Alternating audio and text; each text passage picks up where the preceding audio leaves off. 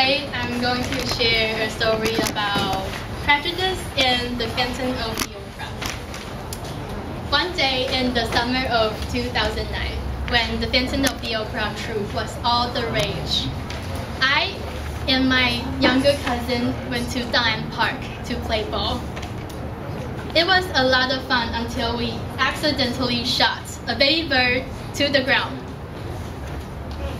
While we were comforting the baby bird, a worried foreign lady approached and said, "Excuse me, are you trying to catch the baby bird to sell?"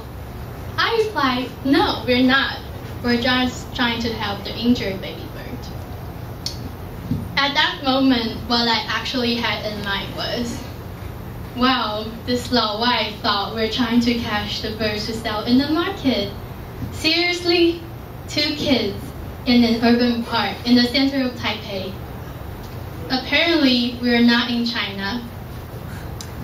I was quite offended by her assumption of Taiwan being an uncivilized society as China. What a huge prejudice she has. But then it hit me that my assumption on China was actually a prejudice as well. To be honest, the lady and I were just making assumptions based on our past experience.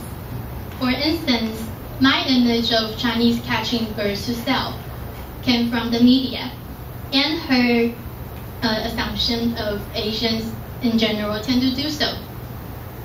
After all, we are all human beings trying to make assumptions based on past experience. Moreover, when we are facing a stranger in an unfamiliar environment, the first thing our mind usually brings up is bad experience. Our brains work this way basically for survival. To this lady, who was trying to speak up to a foreign stranger in an alien land, making such judgments isn't wrong, but it somehow generates prejudice, wrongly held assumptions which people think are true. Afterwards, the lady smiled and suggested we take care of the bird together. So we sat on the grass, fed it with some worms we caught. During the spare time, we started chatting.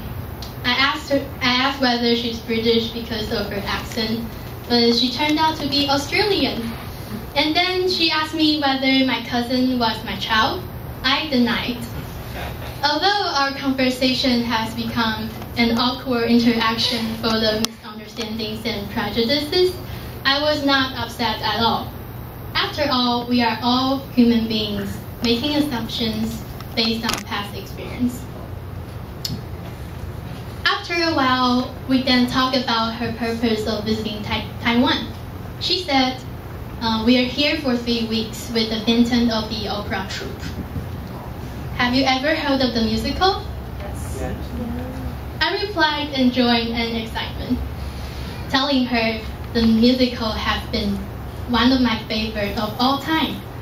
I've watched the film several times over and over again, and remembering all the songs in the musical, I even sat in the front row as a fan in the musical of 2006. And I really loved your performance, especially that of the main character, Christina. And then